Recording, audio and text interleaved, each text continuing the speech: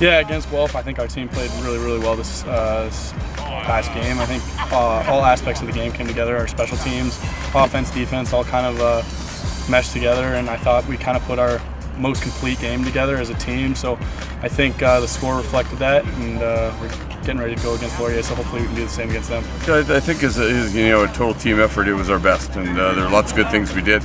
A couple of breakdowns. We can get a little bit better, but I think that kind of from a progression to how we played against Queens to how we played against Guelph, certainly an improvement.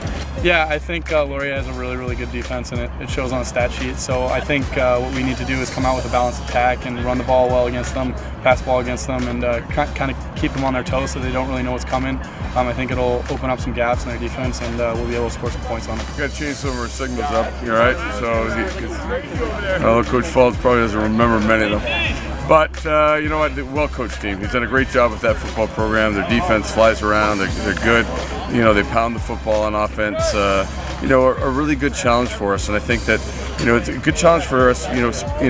On both sides of the ball. Especially, we're going to play against what we think might be one of the top defenses in the country.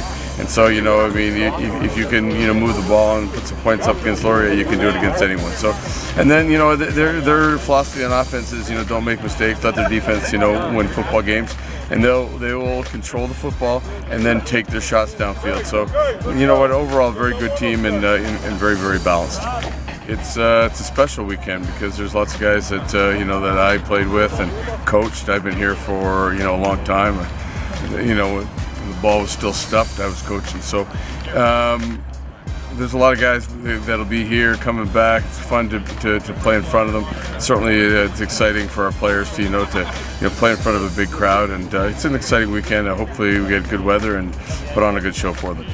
This weekend of playing in front of our alumni is going to be a really important weekend, and because of the history that Western has, there's a lot of great past teams here, and it's kind of exciting to show what we can bring to the field, and I'm excited to hopefully score some points and come out with a big W.